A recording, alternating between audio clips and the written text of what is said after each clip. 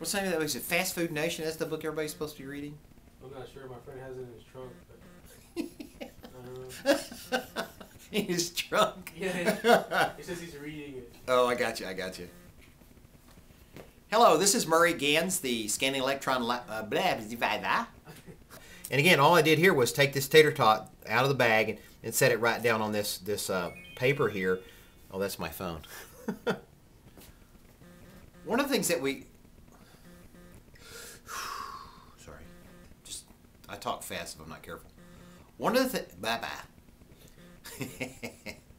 And in conjunction with the Fast Food Nation book that we're all reading, trying to eat more healthily, an onion ring, and I bought an order, not onion, and my perennial favorite, not to give away the restaurant, I ordered some tater tots. Hey, what's going on? With our scanning electron microscopes.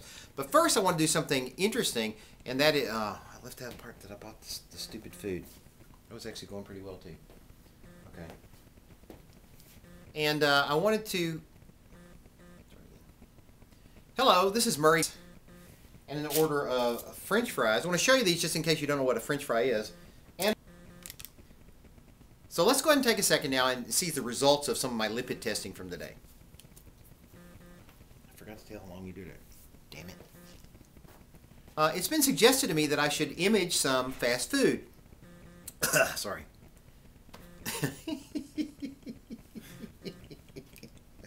All right, try it again.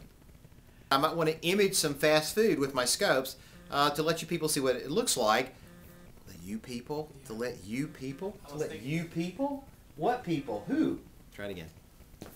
And it's been suggested to me that I might want to image some fast food items in conjunction with the book that we're reading called Fast Food Nation. But before I did that, the first step in this was that we're going to test the silly camera and see if it actually has a buzzy sound. Turn the radio off.